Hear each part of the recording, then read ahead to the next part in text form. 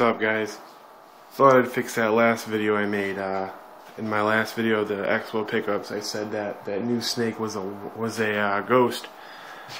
Don't know why that was in my head, but it's actually a white-sided. So I'm gonna re-go over everything that I picked up over there, or that we picked up. Number one, the zoom head fixture for the crescent geckos. Holds a red bot and a UVB.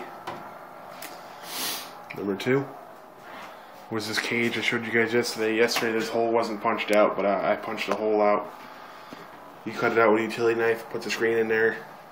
It fits an 8-inch very nicely. So just fine tuning this. This is a pretty cool cage. You know, it's like a vision cage meets a bow file.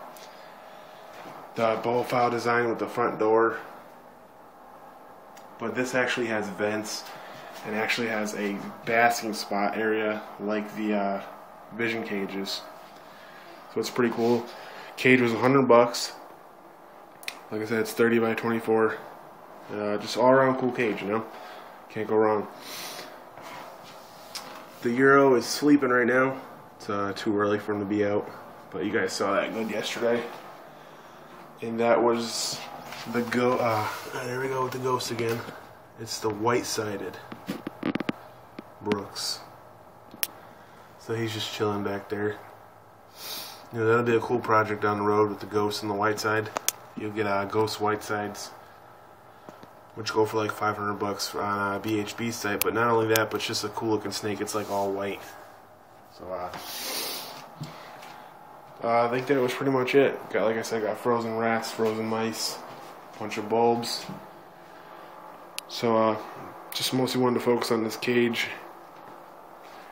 I didn't get a chance to get a business card or the name of the company, but I think I found it online yesterday, and maybe I'll post it up later for anyone interested. But my plans are the ghost is going to go in here. I'm going to build a shelf. It's going to go like this. And then another one's going to sit on top of it, so for the white side later on.